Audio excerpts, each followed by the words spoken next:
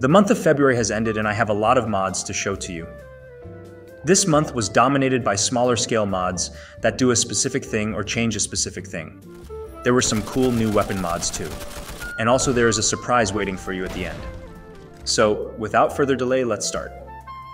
Let's look at the basic mods first that changes or adds a specific thing.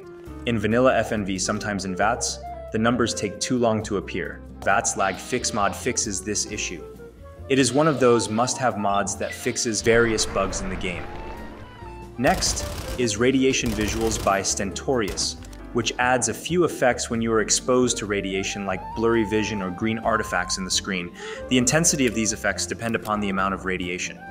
His other mod, Sneak Vignette, adds a vignette effect while in sneak mode. I really like this effect. It makes me feel like a thief for some reason. I know a lot of people don't like these screen effects, but I find them fresh and welcome after playing so much of the vanilla game. However, his next mod, Simple Night Vision, will please most people. This mod adds toggleable night vision and heat vision in Power Armor Helmet. This mod filled me with ton of Fallout 4 nostalgia.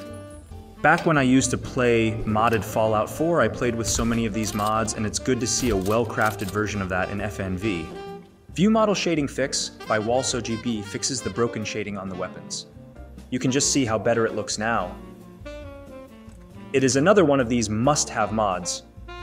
Next are a few texture and model replacer mods. Better Fire Barrels by Gru Mod replaces the ugly vanilla fire from the fire barrels with new good-looking ones. It also adds smoke effects which the base game lacked.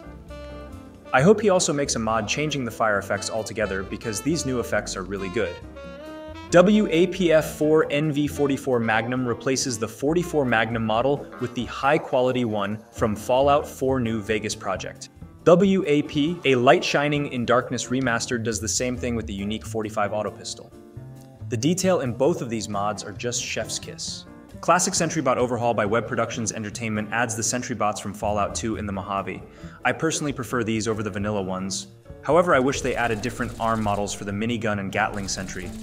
Classic Adobe Raoul's Home Redux is the Redux version of Diagonom's original mod.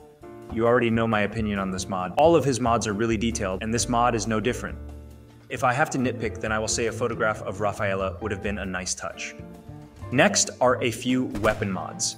M60E3 Redux by Nady, 2283, is one of the best and most satisfying LMG mods I have ever used in Fallout New Vegas. The model looks great with the bulky ammo, but the main star of the show is the sound. They are just satisfying as hell. Of course, the reload animations are top-notch too.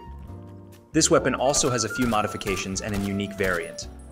If his previous mod was one of the most satisfying LMG mods, then this is one of the most satisfying rifle mods.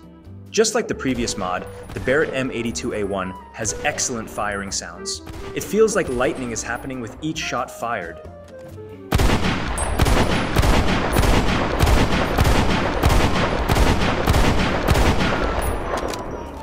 This mod also has modifications like scopes and suppressors and a unique variant.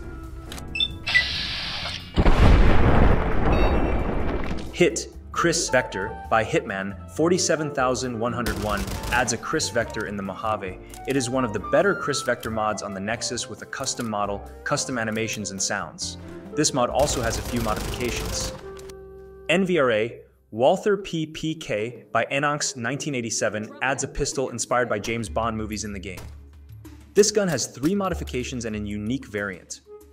The gun normally is decent, but you get that spy feel after fully modifying it. A sound cue also plays when equipping the modified version.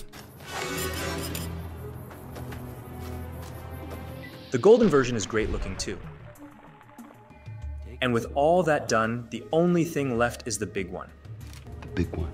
The big one. The big one! What is the big one? Mariposa by Genin32 lets you play as a Nightkin or a super mutant.